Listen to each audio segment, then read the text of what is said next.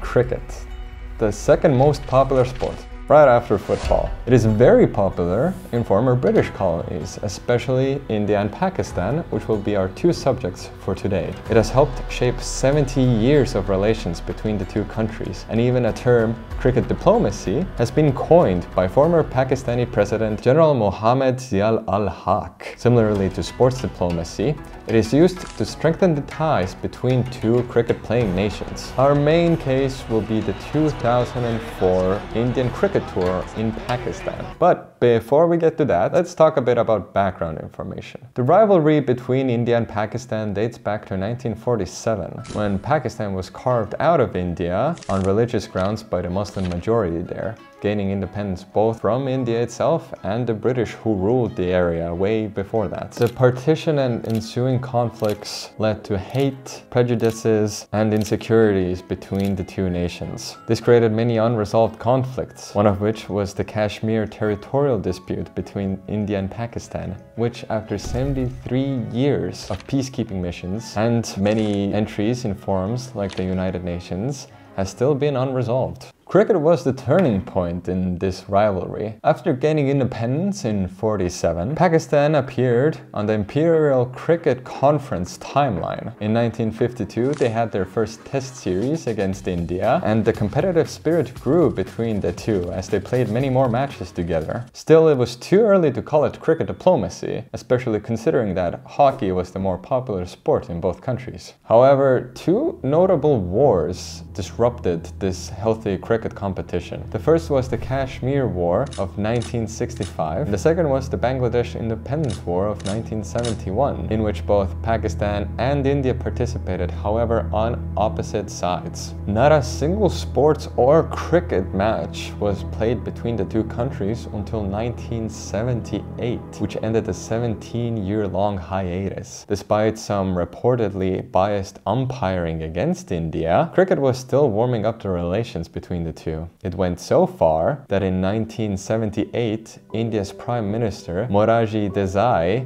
demanded that one of India's intelligence agencies cease all actions in Pakistan. He was awarded, as a gesture of goodwill, the highest Pakistani civil award, the Nishan-e-Pakistan. Still, things weren't quite so simple. In 1986, India conducted Operation Brass Tacks along the border, and in 1990, they also conducted nuclear tests, after which Pakistan did their own. Finally, in 1998, under close watch of the United States administration, the Pakistani Prime Minister and Indian President met in New York. Pakistan would tour in India the following year, which was received very warmly by the locals. Unfortunately, only 3 months after that would Pakistan fight on the Kashmir issue, starting the Kurki conflict. Nearly all peace was disrupted between the two countries. After multiple terrorist attacks on the Indian parliament, the start of the 21st century was looking very dangerous and uncertain.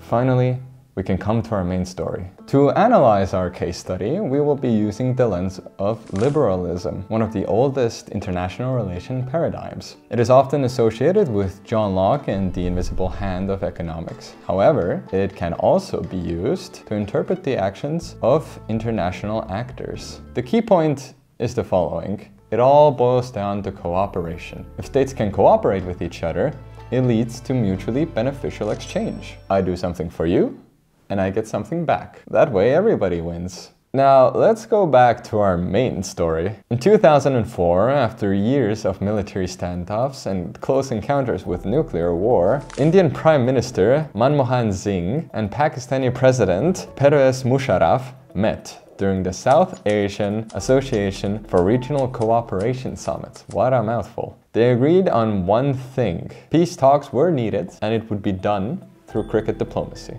Thus, the Friendship Series was born. India would tour in Pakistan in the same year in March and April and pave the road for peace. Before departure, Indian cricket team members met with Prime Minister Vajpayee, who gave skipper Sourav Ganguly a cricket bat, on which was inscribed "Khel hi nahin, dil bhi jitiye," which means not only the game, win the hearts as well. Meanwhile, on the other side of the border, the Pakistani government also emphasized the need to build people-to-people relations and acknowledged cricket diplomacy as a way to do that.